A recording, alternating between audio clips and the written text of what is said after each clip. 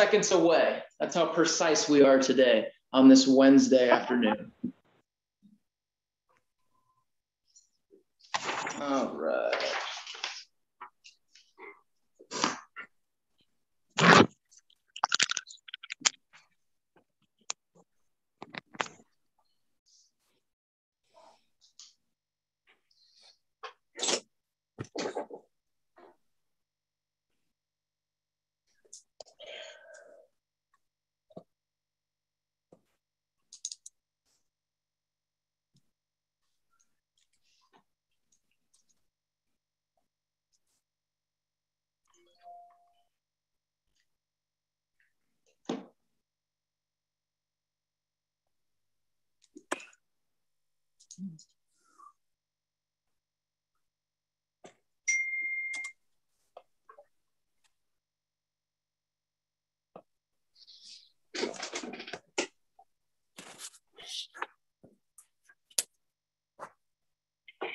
Hey, Bridget. Yes. You usually have palm trees in the back of you. You got a plain blue wall today. Yeah, it does have the RTA logo in the corner. All right, we ready to go? It is 2 o'clock on Wednesday. I would like to call the Board and Budget and Finance Committee meeting to order. Thank you for joining the Board Budget and Finance Committee meeting Wednesday, May 5th, 2021. And before we begin, you all know the rules. Try to be in a quiet place. I know Linda's got a parrot in the background, so we'll be looking out for that and can't wait to hear that. But please be in a quiet place. Make sure you mute your device until called upon. And Joan, would you please read the special notice? On March 4, 2020, Governor Newsom proclaimed a state of emergency in California as a result of the threat of COVID-19. Public gatherings are to be limited. Further, on March 18, 2020, Governor Newsom temporarily suspended the Brown Act requirements pertaining to telephonic conferencing of local government meetings and the requirement to have at least one physical location available to the public for purposes of attending the meeting. As such, RTA has opted to conduct the May 5, 2021 Budget and Finance Committee meeting via teleconference. Perfect. Thank you so much. Self-introductions for today's meeting. We'll take roll call. Clerk, will you please take the roll call? Jeremy Smith, City Here. of Canyon Lake. Here. Ray Santos, City of Beaumont. Here. Linda Molina, City of Calamasa. Here. Art Welch, representing County of Riverside, District 5. Here. Linda Krupa, City of Hemet. Timothy J. Sheridan, City of Lake Elsinore. Here. Ted Hoffman, City of Norco. Here. Bridget Moore, City of Wildemar. Here. And Andrea Mars, representing County of Riverside, District 3. Here. And Chair, you have a quorum. Members, please remember to remute your device. Thank you so much. Would you please take attendance of RTA staff as well? Yes, thank you, Chair. Larry Rubio. Here. Charlie Ramirez. Here. Tom Franklin. Here. Natalie Zaragoza. Here. Rick Majors. Here. Kristen Warsinski. Here. Rick Kazarowski. Here. Jim Neepkins. Here. Melissa Blankenship. Here. Stephanie Searles. Here. Adam Chavez. Here. Senia Felix. Here. Thank you, Chair. Thank you. All right, moving right along. Next is item number 3, which is public comments. Non-agenda items. Joan, please read the direction for public comments. Yes. Members of the public may address the board regarding any item within the subject matter jurisdiction of the board. However, no action may be taken on off-agenda items unless authorized by law. Comments shall be limited to matters not listed on the agenda. Members of the public may comment on any matter listed on the agenda at the time that the board considers that matter. Each person's presentation is limited to a maximum of 3 minutes. Has the clerk received any requests in writing? No, Chair Smith, I have not. Perfect. All right, if there are anyone on the line that would like to make a comment on items not listed on the agenda, please do so now. All right, hearing none, the public comment portion for items not listed on the agenda is now closed. Hearing no more, the public comments portion for the item not listed on the agenda is now closed as well. Okay, moving along. Next is item number 4, which is approval of the minutes for April 7th, 2021 Budget and Finance Committee meeting. Does anyone have any comments on the minutes? Can I get a motion to approve? Calamasa moves. Second. Bowman. Perfect. I got a Calamasa on the first and I got a Bowman on the second. Are there any no's? Any abstentions? The motion's passed. Perfect. All right, next is item 5, which is cash flow projections. Charlie, you are up, my friend. Thank you, Chair Smith, members of the committee. My name is Charlie Ramirez, Chief Financial Officer for the agency. You have before you on page 8, the agency's actual cash performance through late April, followed by a projection of weekly cash activity through June of this year. This is a period that covers the remainder of fiscal year 2021.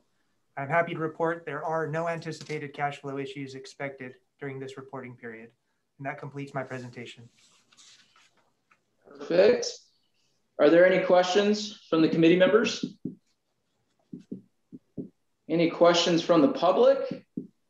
This is a receive and file, so we're moving right along. Item number 6, quarterly investment reports. Charlie, this is yours again. Thank you, Chair. Page 10 displays the agency's investment performance for the quarter ending March 31st, 2021. There was a slight loss on investments in this quarter due to a continued challenging interest rate environment. However, investment income year to date remains positive at $115,000. My expectation is that we will finish the year below budget on this line item. However, the amounts involved are small enough that it will not affect agency operations or cash flow. We will continue to monitor the investment vehicles to ensure that they properly align with agency objectives. And that concludes my presentation. Perfect. For those of you that are following, that was item 6, quarterly investment reports. Any questions from committee members on it? All right. Any questions from the public? Again, this is a receive and file. All right, moving right along. Item 7, you are a popular man, Charlie. Quarterly natural gas. This is you, status report. Thank you.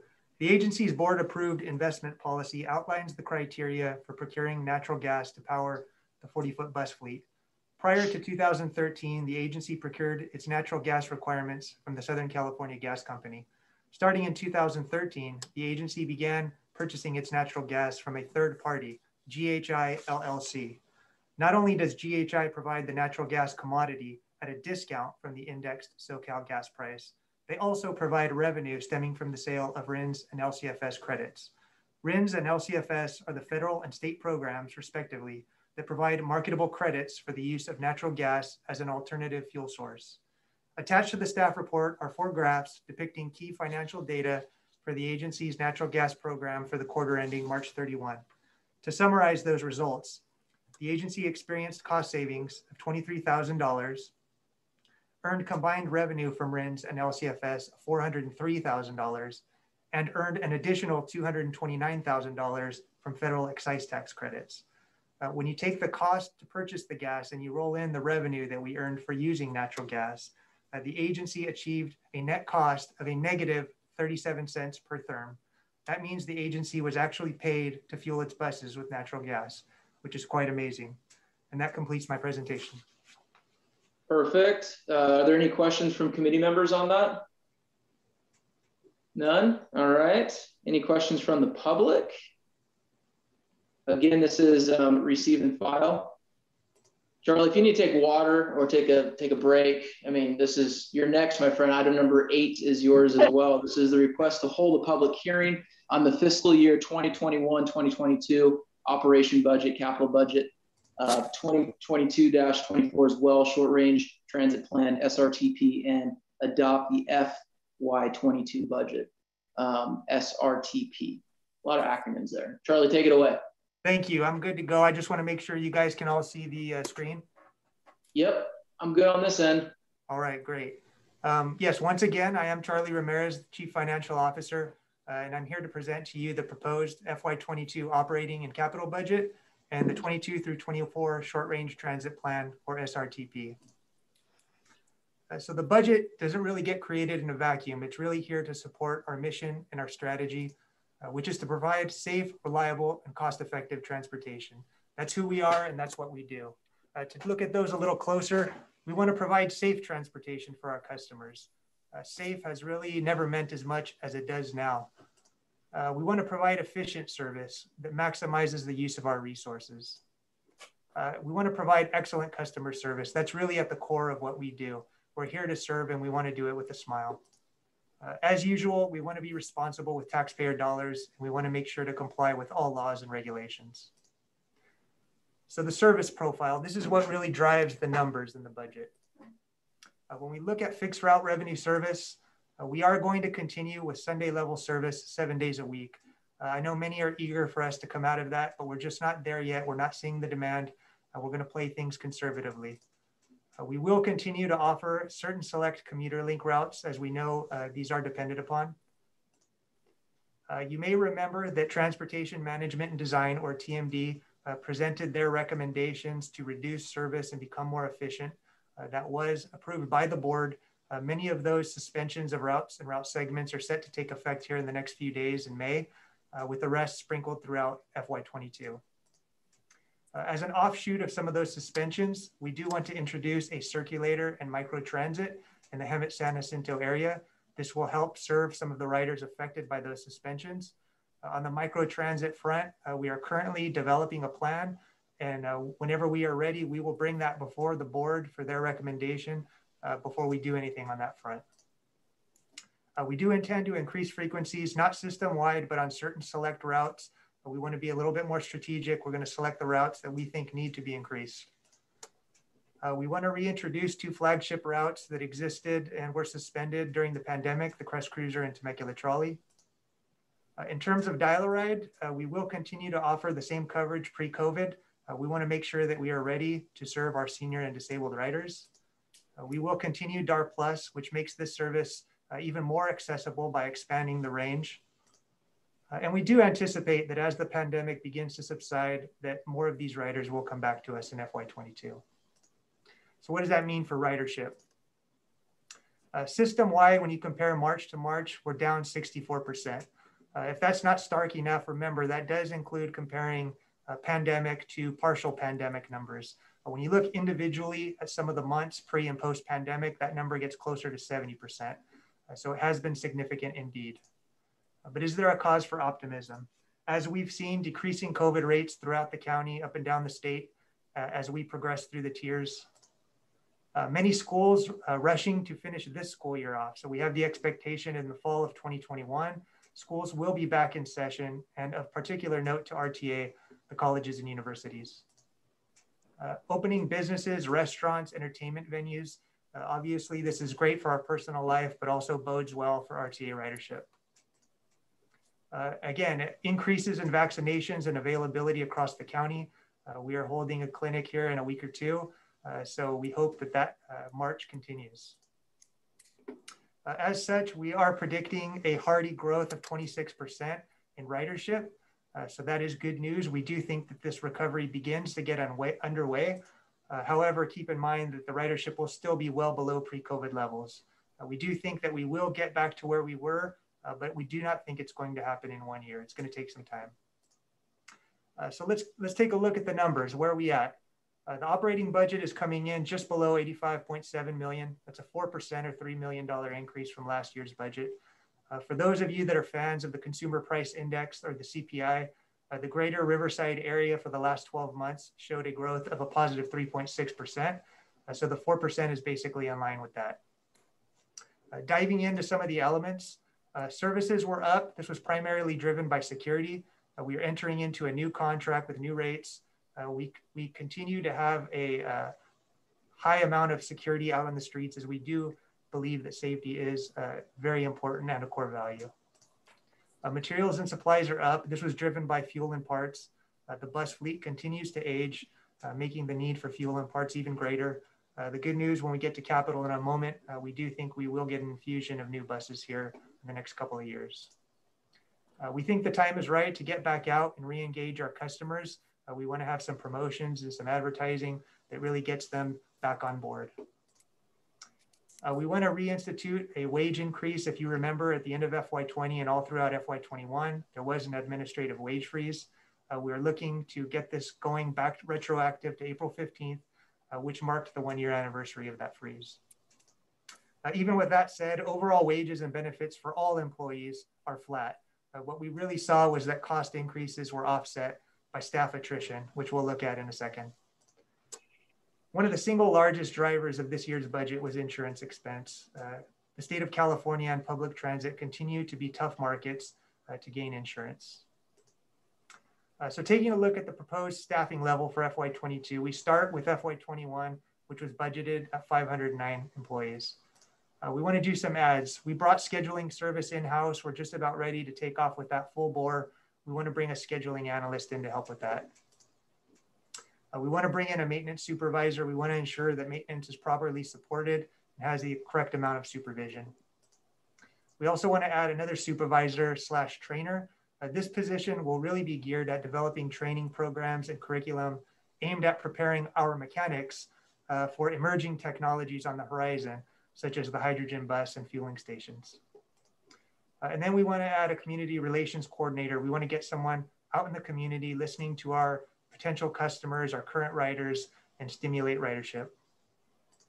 And that's a total of 4. So we're asking for a total of 4 added positions to the budget. Now let's look at some of the reductions. Currently, there are 36 coach operator positions vacant. Given the current service level, we do not plan to fill these positions. In line with that reduction and the reduction of service, we are going to leave open 2 operations supervisor positions and not fill those in FY22. The government affairs manager, this position became vacant during FY21. The duties are being absorbed by the chief marketing officer at the moment. Similarly, the ADA clerk position became vacant, and this will not be filled. Duties will be absorbed by current staff. HR specialist, we have one on staff now, and we believe in that role, and HR as a whole can absorb these duties.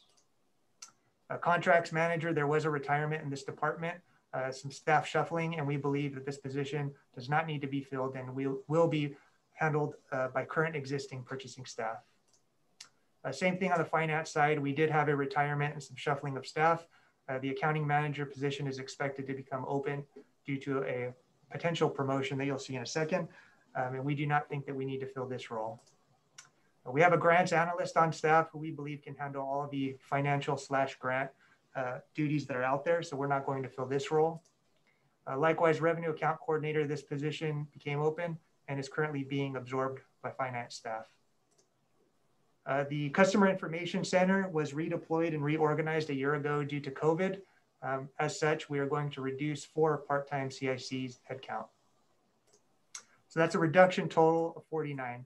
So when you take the FY21 budget of 509, you add in 4 and you deduct 49, that gets us to a proposed staffing level of 464 employees.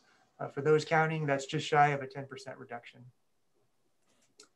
So if we look at modifications, we want to reclass the budget administrator to the financial administrator. This is more about expanding the role from not just the budget, but to other financial avenues. We want to promote the planning and programming specialist to a grants manager. This is really in line with the increased complexities of grants as we see it today, especially with the zero emission bus on the horizon. And we also want to promote our accounting manager. This will better align the duties of the department, given that we are now have a smaller footprint. And that's total modifications, there's 3. In terms of salary ranges, We want to increase the salary range for the maintenance supervisor and maintenance manager positions. We took a look at salary structure in maintenance, and it was determined that in certain shifts, a mechanic could earn more than their superiors. So we didn't want that to be the case. So as such, we are going to expand the maintenance supervisor range and accordingly the maintenance manager range, who is their supervisor. These positions have historically been very difficult to fill. We want to ensure that we remain competitive. The marketplace is changing, and we want to make sure we get the best. So quickly looking at the operating budget from a major function standpoint, I believe as it should be, operations and maintenance accounting for 75% of the business, with the support functions really marking out the last 25%. When you look at some of those numbers year over year, a couple of numbers jump out. Maintenance, as mentioned, the increased fuel and parts, also some additional supervision. The administration, a huge growth, but I can tell you, as mentioned, almost all of this was fueled by increased insurance and security. On the cost element side, about half of what we do, salaries and benefits, that makes sense. We are a service organization fueled by staffing. Purchase transportation at 26, that's basically an extension of operations and maintenance.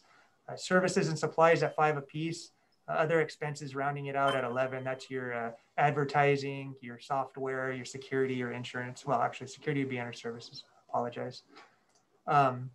Looking year over year, as I mentioned, salaries and benefits about flat. Purchase transportation up slightly due to increased demand, but not significant. Services, as mentioned, increased security. Supplies, parts and fuel, big number. Other expenses, again, insurance, big jump. In terms of fare box recovery ratio, we do expect better infusion of fare and Measure A and some other dollars. This is going to make us come much closer to our target than we did in FY21. However, we do anticipate continuing to fall short. If you remember in FY21, there was an exemption for fare box recovery. We do expect in the governor's budget for there to be an exemption for FY22 and possibly beyond, but more to come on that. As we jump over to the capital side, the capital budget is coming in at about 20.7 million. It's a big number, but there are some big ticket items in there. We are putting aside additional funding to purchase 70 new CNG buses. If you remember in the board approved zero emission bus rollout plan, this was called for. Really what it's about is extending the CNG technology, allowing the hydrogen market to mature and some of those costs to come down. In March, the board approved reprogramming Prop 1B funds from the central ops facility to this purchase. In this budget, we look to officially do that. The good news is with these first two items, the bus purchase is now fully funded and we can move forward with a procurement on that. We also did receive some additional funding already for the Vine Street Mobility Hub that we look to officially program. You all know that is a very important project. And we also want to put money aside for some new technology fare boxes. We have not replaced those in some cases 10 to 20 years. As we all know, technology moves pretty quickly, and we want to take a look at what's out there, and we believe that this will help the customer experience and on-time performance. We also set aside, as we always do, for maintenance, tires, associated transit improvements out on the street. We want to make sure we keep our image in tip-top shape. Lastly, we program a sustainability study. This is really going to look at our ability to serve the community at different levels. If the last year has taught us anything, it's that we need to be prepared to shift gears at a moment's notice. The good news is the FY22 budgets are fully funded on the operating and capital side, no deficit spending. Of particular note on the federal operating assistance, we did get an infusion of about $29 million in the American Rescue Plan Act funds, or ARPA funds. That was the latest round of COVID stimulus. So there is a healthy amount of those dollars in this budget. So what is the recommendation? To recommend this item to the full board of directors for their consideration as follows. Hold a public hearing on the FY22 operating budget, FY22 capital budget, and the FY22 through FY24 SRTP. Adopt the FY22 budgets and the FY22 through 24 SRTP. Approve the agency FY22 salary and wage schedule. Authorize staff to amend all necessary personnel and contractual documents affected by the adopted budget as appropriate and in accordance with agency procurement and human resources policies. Affected contracts include, but are not limited to, those for purchase transportation, uniforms, tire lease, CNG compressor maintenance, employee drug testing, and medical care. And that completes my presentation. Wow. I'm sorry if that was long-winded, guys. That was really good, Charlie. Honestly, it's a lot of information, and I think you did a phenomenal job organizing it and making it, at least in my mind, pretty understandable. I think I saw Ted. Did you have your hand up? You had a question? Yeah, thank you, Mr. Chairman. On this budget, the reduction in employees is just for the fiscal year, or is that a long-term reduction that you see? Director Hoffman, thank you for the question. The good news is we're not letting anyone go with this budget, at least as currently constructed. Those positions are currently vacant, and there is no plan to fill them. I can tell you that what happens in the future is really dependent on what happens with ridership and our recovery from the pandemic. So it would be difficult to answer long-term at this point. So this is just for the 21-22 fiscal year at this point, is what we're addressing. We're not, those positions may come back if the economy comes back or if ridership returns, correct? You are correct, sir. And we're also not locked in for the whole year. If things dramatically change or improve or even get worse, we can always come back before the board and adjust the budget as necessary. Okay, I think you did very well doing a 10% reduction considering everything else is going on. That was quite a bit. It was more than I thought. So, but good job on this. Thank you. Yeah, really good job, Charlie. And everyone at RTA. Are there any other questions from committee members? Thank you, Ted. Jerry? Yes, Bridget. It's kind of along the lines of Ted, so, and I'm glad that Charlie mentioned that we'll be able to change quickly. So are we going to be polling the schools to see if they're going back, the colleges going back in August? And if so, we can then quickly change to increase ridership. Because I understand right now it's such a hard line. We want to increase ridership, but we also don't have the capacity on the buses. So we're walking this line, but then I think it's also hard to for the public maybe to understand that if we just receive that big infusion of funds, but we're not back on our regular routes yet either. Yeah. Good comment, Director Moore. Yes, I mean, I think you can appreciate that we're at one of the most uncertain times in history. So we don't know, but I can guarantee you staff will be ready to move quickly, whatever happens. Chair Smith, this is Larry Rubio. Can I add on to that? Absolutely, Larry. I was going to say Chair Moore, Director Moore, to expand upon it. We currently are experiencing capacity constraints on just a few of the routes that we operate, and we do deploy sweepers out there. One of the more difficult routes to deploy those sweepers is the Route 200, and that's where probably we're experiencing the most complaints. It is a handful of people on a daily basis that are impacted. We're continually monitoring that, adjusting the sweepers to accommodate them. But with 5, 6 people or even 10, it's really difficult and hard to justify sending out a new bus.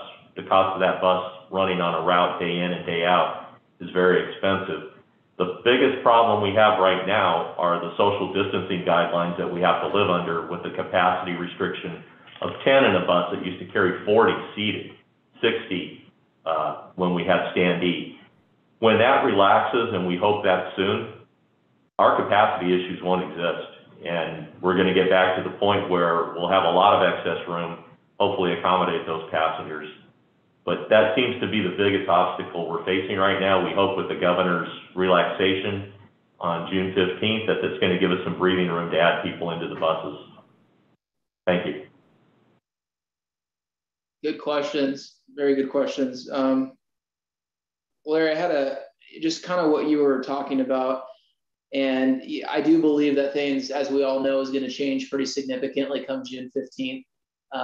It's pretty clear that the governor's made it a note that besides masks, everything's going to continue as what we used to, what we're used to, full capacity, movie theaters, malls, restaurants. When we're looking at, also being compliant with the other rules and regulations that we have to deal with in regards to health, what's the plan when that happens after June 15th? I know you talked a little bit about it. It's still uncertain because we don't know how our riders are going to react to that new order come June 15th and the new guidelines that are going to take place. But what are you guys talking about at the staff level in preparation for that? Because Bridget, you brought up a great, we got school coming. That's the biggest thing. School is going to be, college students. So what kind of conversations are you all having at the staff level in preparation for June 15th?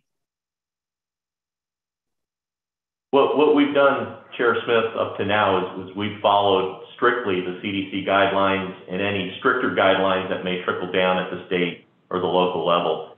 If on June 15th all the restrictions are lifted, we continue to plan and follow those guidelines, whether it's face mask requirements, hopefully social distancing is lifted. If not, whatever new measurement that might be or regulation that might turn into. Our drivers are still protected with barriers. The president's mask mandate, or at least TSA's mask mandate, now is extended to September, so we'll have to continue following the mask mandate.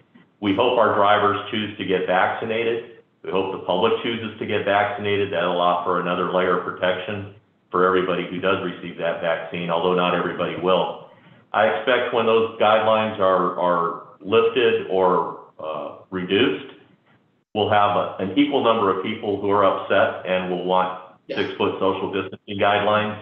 They'll want mask requirements and the restrictions that we have in place now. I don't know if we're going to make everybody happy, at least for a long time.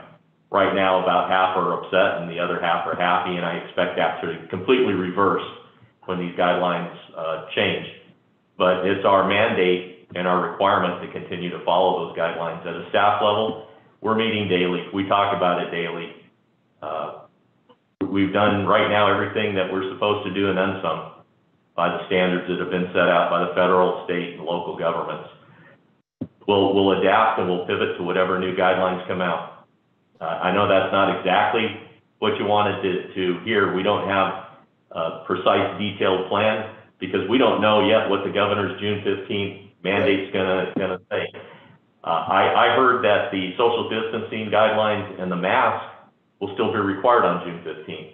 Yes. I hope you're right, it's just the mask, because if you still have social distancing, you can't reopen to the degree that we were pre-pandemic. So, long answer to your question. I'm sorry for that, but I appreciate still a it. lot of unknowns.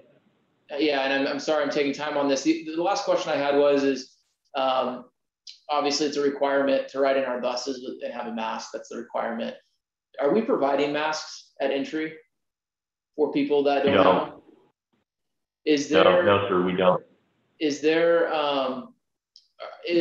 there any grant programs that are funding masks for bus agencies to be able to have masks at the entry of the bus station for people to grab if they don't have them? I don't even know if it's an issue of our riders or not, but has that even been talked about or looked at? We did discuss it internally. We met on it, we analyzed it, and we made a determination to not provide masks because we didn't know whether we'd be able to control the distribution.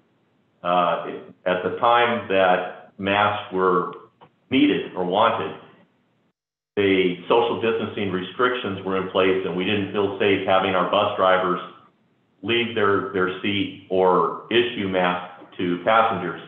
We were boarding passengers through the rear doors so they get kept as far away from the driver as possible, and we suspended fares. At the transit centers, we didn't have a method to control the distribution there. Talking to sister transit agencies throughout the nation, they all experienced similar difficulties. Those that had ambassadors out at transit centers were able to issue masks to passengers, customers, but they were fraught with problems because arguments would begin, fights would start, hoarding of masks took place. It was just something that we didn't feel we wanted to saddle our employees with at that time. Right now, the demand for masks has kind of subsided. Most everybody who wants a mask has a mask by now. Early on, you just couldn't find them. Right. In fact, early on, we were told we didn't need them. CD said, don't worry about it, you don't need it. Then later we found out we did need it. And this turned into a new industry. Face masks are being offered all over the internet and street corners now. So again, a long answer to your question, we don't distribute masks. We could divert some of our grant money to face masks in order to buy them. That was one of your questions as well, was grant money available? We could do that, but we would be taking that money away from other projects or needs within the agency if we diverted it to face masks for our customers. Yeah, no, I appreciate it. The only reason why I ask is one of my businesses that we own, we deal with drivers that deliver packages, and we just applied for a face mask grant that is only specific used to buy face masks. And we put masks in front of the door where they receive the packages. And I mean, you're right, Larry, they already have their own masks, but we cover ourselves on the PR side of it, showing that, hey, we're always compliant. We're always taking care of anyone that wants to come through the door to grab the package. And we have, you know, the necessary tools for them to, you know, be able to do that. So that's the only reason why I asked. But I appreciate you answering it. I figured you already vetted it and had conversations with other agencies. Are there any other questions from committee members about item number 8? I have a question. I was looking at our agenda and I didn't see the presentation that we saw as an attachment. I was wondering if we could get a copy of that. Yes, we'll have that sent out to all the board. Perfect. Okay, thank you. Any other questions? Any questions from the public on this item? Yes, this is Keith White. Real quick, on the electronic fare boxes, the technology, as we have token transit, you know, they had a big white box. If you guys been planning to look at fare boxes, are you going to try to give it that white box and try like maybe inside the box? Because like over in LA, they have what's called tap, you know, or, you know what I'm saying, the yellow circle on the fare box. Are you guys looking into that where, because sometimes when you use your token transit with the app on your phone, sometimes it won't beep. And I have that issue a couple of times. So that's my question with the technology on the fare boxes. How are you guys looking into technology for that? That's my concern. Thank you. A good question, Mr. White. I can tell you that we are going to look at all technology. We are interested in the latest and greatest and best, and we're going to keep an open mind and go with what makes sense for our customers. So no determination has been made yet. First, we got to get it in the budget. So it's not there yet, but once it is, we'll keep all options on the table. Thank you, Charlie. Thank you, Keith, for the question. Any other public questions? Public comments? Yes, Chair Smith, I did receive a request to speak from Stephen Ma, who has asked that his comment be read by staff. Of course. Will you please read the comment? Yes, thank you. RTA has to respond more quickly to ridership changes because of vaccination and recovery from COVID. The 200 should be included in the service increase, but it is not. Also, early morning trips and hourly frequencies that existed pre-pandemic should be reinstated as soon as possible. Disneyland has reopened, and there are now many cross-county commuters that relied on the 200, could not get to work on time, or have to wait an extra 2 hours after getting off work. 200 now runs every 100 minutes, and it is often full. If sweeper buses are sent consistently, why can't RTA just put the bus onto the schedule and evenly distribute the headways so that commuters can plan their trips? The situation is getting so bad that there are more angry reacts than likes on the most recent service change post. Please help the cross-county commuters that have to rely on RTA for cross-county service.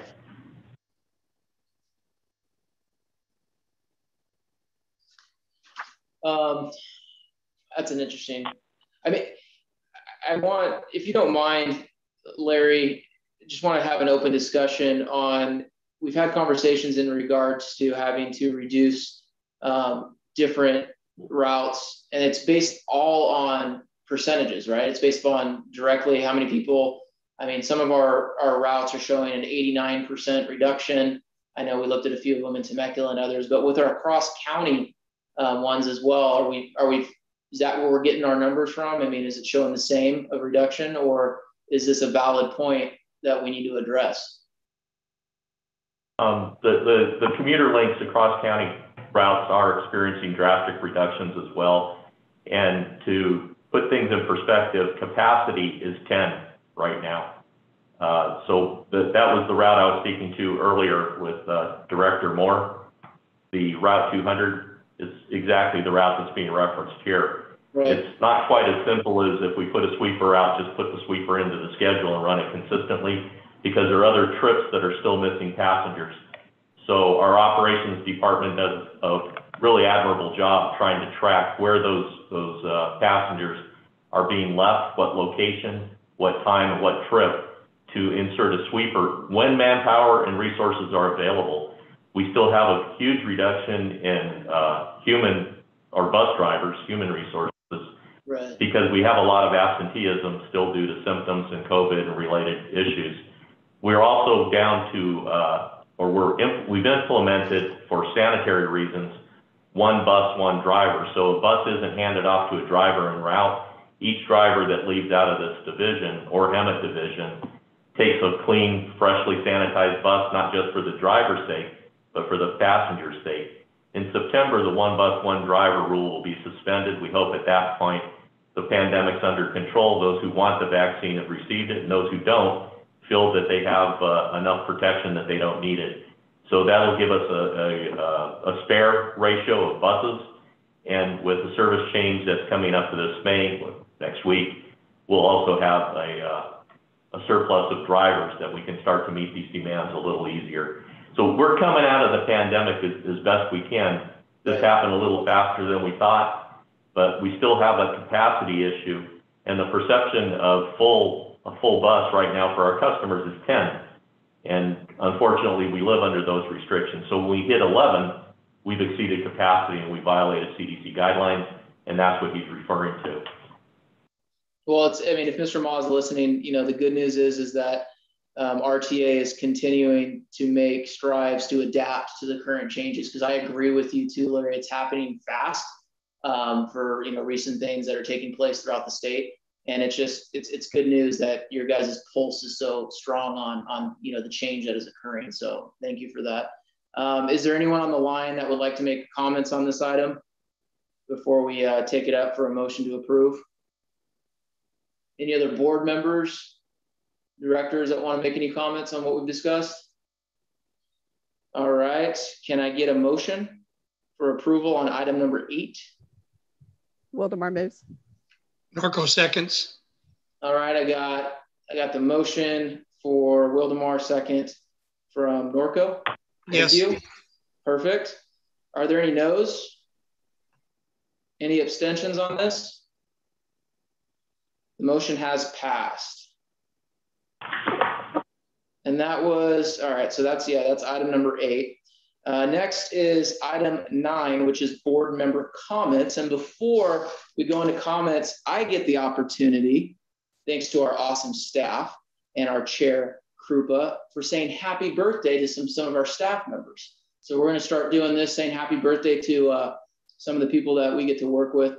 Kristen Warinsky, happy birthday to you. Thank you for all that you do. We appreciate you. I'm going to butcher this. Yesenia Felix, did I get that right? Maybe? Happy birthday to you in May as well. And of course, our fearless leader, Larry Rubio, also has a May birthday. And he is turning 39. So congratulations, Larry. Happy birthday. We appreciate you. But honestly, we appreciate the staff so much, and the directors too. And I know birthdays are a special time of the year, and it should be. So we just want to say thank you so much. Happy birthday for those of you that were born in the month of May. And with that, I'm going to go into board member comments. Let's start off with our chair, Linda. You got anything for us? I do. Thank you very much. Jeremy, you run a good meeting. So thank you very much for what you do. And staff always is so good in their presentation, so thorough and articulate in what they tell us. I do want to apologize for coming in late to the meeting. My 1 o'clock went late. And now I'm going to bug out because I have a treatment in about 40 minutes and I need to get in my car and on the way. But I did want to share with you all that I am doing extremely well.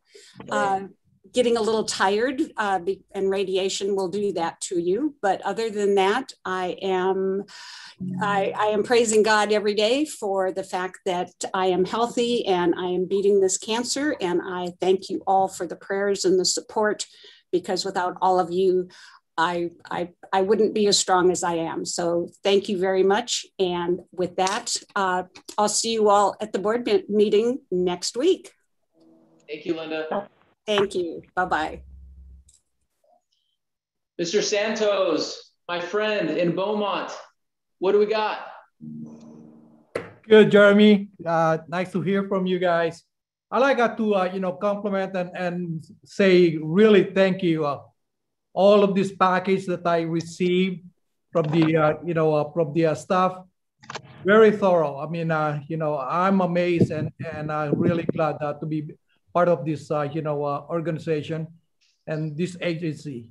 And I really like reading this and then dealing with you guys. Good job also, Jeremy. I mean, you're doing well. And also, I like to share with you. I mean, Beaumont will open the first theater we have this coming May 15. Please come by. And then I've seen the Route 30 servicing the Sun Lake, the Walmart in Beaumont, and going to Hemet Valley Mall. That's excellent. I'm so excited about that, and there's a route going back and forth on this region. Other than that, thank you so much, and God bless everyone. Thank you, Ray. Appreciate you. Linda Molina, how are we doing in Calamasa? Well, Calamasa is pretty windy today, and it's kind of like earthquake weather. But I don't want to jinx that. First off, let me wish everyone a happy Cinco de Mayo. If we were in person, we'd all be munching on Mexican bread. I'm sorry that didn't happen, but maybe later on in the year, we'll make up a celebration to have pan dulce, and you'll be sure to have some. Staff is forever thorough in all that they do, and I thank them as well.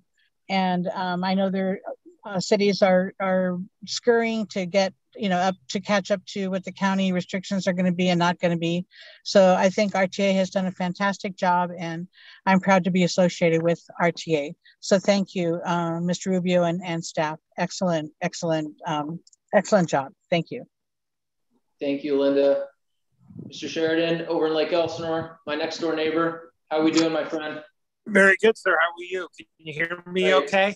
Absolutely. We got you loud and clear. Very good. I asked Joan to put up some pictures. We did finally get a new pad on Canyon Hills, or on Railroad Canyon Road. And nice. So we're going to show some pictures here. And there's no order of the pictures, but essentially what happened was there was a bus stop that had a planter in front of it. And as a result of that, folks were having a hard time going over the planter to get on the bus. And finally, this was brought to my attention by a constituent of mine who lives in Canyon Hills, and we got it taken care of. The pad is now up and working, or done, and it's good. And I want to again say thank you to Jim Keepnins for his help on this, and also the Lake Elsinore Public Works staff for taking care of this. So with that, that's my comment. Thank you. Hey, Tim, good job on that. I know you led the effort, and it was amazing because that thing was up so quickly and there was not much traffic delay. As you know, because you drive it, it gets crazy right through there, right by the Starbucks. So awesome work, my friend. Good job. All right, horse country, Ted Hoffman, what do we got? Got to unmute myself. I just had to unmute. Jeremy, my condolences in the city of Norco to the city of Canyon Lake for the loss of council member Jordan, Aaron Krantz. That was quite a shock to us. Yeah. On several of us, the boards that we sit on with him. So please pass on that we're feeling about him and his family. So Ted, thank you. That means a lot. We're still a little shocked in here, and we have a council meeting tonight, and so we're still trying to process, but Ted, thank you. That means a lot. Wildemar, Bridget, you got anything for us? Yes, I too want to echo my thoughts. Quick little story. you know, we do raffles and stuff. And so lunch with me was one of the raffles at some event. I don't remember which one. And Jordan won it. So I took him to lunch then it was Decanters. And so we had lunch over there. But yes, I echo the sentiments. I was in shock when I heard the news too. On a lighter note, I want to say happy birthday to staff, and then also happy Mother's Day to all the mothers out there. Absolutely. Happy Mother's Day indeed. Let's see here. Is it Michelle's not here, right? So Andre? It's Andrea. Hello. Andrea, there we go. Sorry, Andrea. District 3, how are you doing? I'm doing well, thank you. No update from us, but I almost forgot about Mother's Day, so that was a nice reminder. Absolutely. See, get something good out of this, more than just numbers. Art Welch, District 5. Besides running for governor, what do we got, my friend?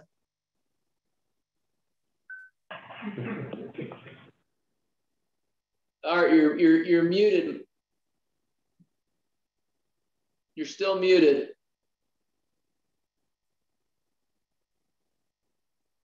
I don't know if he could hear us or not, but no, he can't. Art, you're muted. I'm sorry. There you go. You got to start over, my friend. You got to start over. Oh, yes. The boss is running for governor. That was publicly announced on Friday. Yep.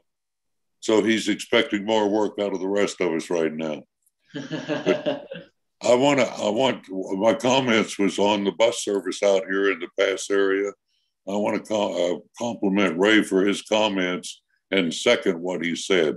The service has just been continuously outstanding. I think our passengers out here are feeling very good, even with the slowdown of routine service, but is feeling very good about the service offered from RTA. The other thing I want to say is I compliment staff again on their presentations and their professionalism of doing business with the county and with all the constituents and with us. So thank you very much. Awesome, Art. Thank you so much for that. Next is item 10 in regards to announcement. Mr. Rubio, do you have any announcements? I have a few, Chair Smith. Thank you. First of all, I'd like to acknowledge you for lowballing my birthday at 39. I'm actually going to be 40. Okay, sorry. Yeah. Sorry. I just know there's more discounts in life in the 30s, so I'm just trying to look out for you, Mr. Rubio. Last night, the City of Riverside Council approved the property sale to RTA for the last piece of property we needed on Vine Street to complete the footprint where we're going to build the new Riverside Transit Agency Mobility Hub. So that's been a long time in the works. We appreciate the city's effort in working with us and the board's patience in us putting this together. So that will be moving forward at a much faster pace now. You probably received an email from me earlier this week. We partnered with the County of Riverside. We'll be having or hosting a mobile vaccination clinic here at our headquarters site, 1825 3rd Street, on May 12, 13, and 14. It'll operate between the hours of 8:30 in the morning to 4:30 in the afternoon. The vaccine will be Pfizer. It's open to anybody who wants a vaccination. No appointments are required. However, they're encouraged. So if you haven't been vaccinated, you know somebody who hasn't been vaccinated who wants to get vaccinated, please send them out here. We'll be happy to accommodate them and get their vaccination. The second dose will be scheduled at that time. The mobile vaccine clinic will come back on June 4th to administer that. And that concludes my announcements. Happy Mother's Day to all those out there who are mothers, and thank you. Awesome. Thank you so much, Larry. Appreciate the updated information. All right, that leads us to, anyone else got anything to say? We're good? Okay, good. Just want to make sure. Next is our next meeting, which is June 2nd, and that's going to be at 2 o'clock Wednesday as usual. I'm going to call the meeting, the May 5th to 2021 Board Budget and Finance Committee is adjourned at 2:53. Thank you so much, everyone. Appreciate you joining. Thank you, staff, for all the hard work on this one. I know it was a lot of information. Thank you. Good job, everyone. Good job, Jerry.